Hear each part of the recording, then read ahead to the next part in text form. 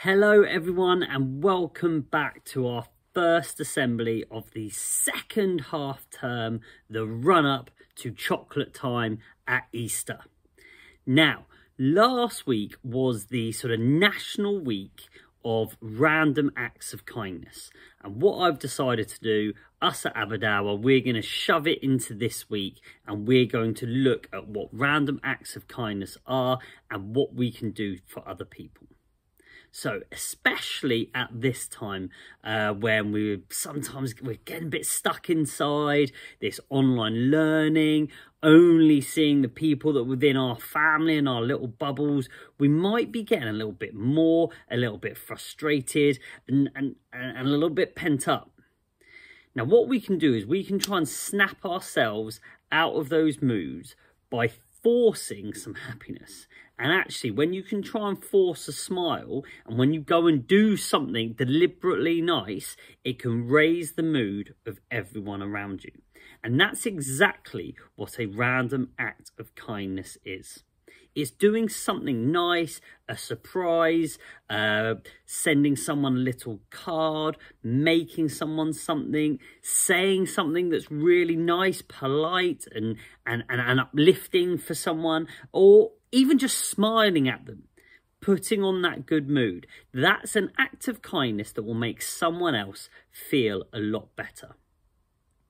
The theme of Random Act of Kindness Week is to explore the good and make kindness the norm. So for this week, I want you to make kindness the normality in your house. Try to write down 2 or 3 things that you can do, maybe not every day, but maybe one of them each day that's going to lift someone else up and make their day happier. Because I promise you, if you can make someone else feel happy, it's going to be a much, much better environment to be in, and it will make you happier as well.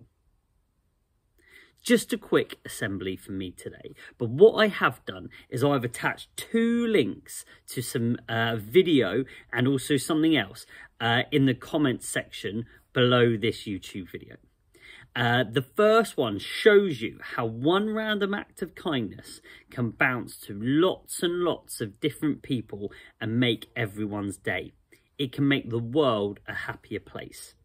The second one is a podcast I got sent all the way back when it was Children's Mental Health Week. I wasn't able to add this to a YouTube video, but Sienna in year 5 did a great podcast.